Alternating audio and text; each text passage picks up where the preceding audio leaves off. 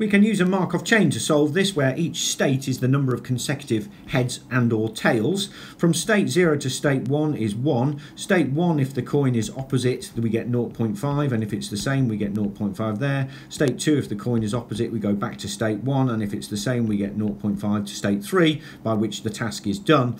We can define Eij to be the expected number of steps from state I to j, and what we want to find is E03, i.e. the steps from state 0 to state 3. We can use recursion to write the following formulae. E03 is 1, which is the first coin toss, add E13. E13 is 1, which is the coin toss, add a half E13, add a half E23, and E23 is equal to 1, which is the coin toss, add a half E13, add a half E33. Well, E33 is equal to 0 because that means we completed our task.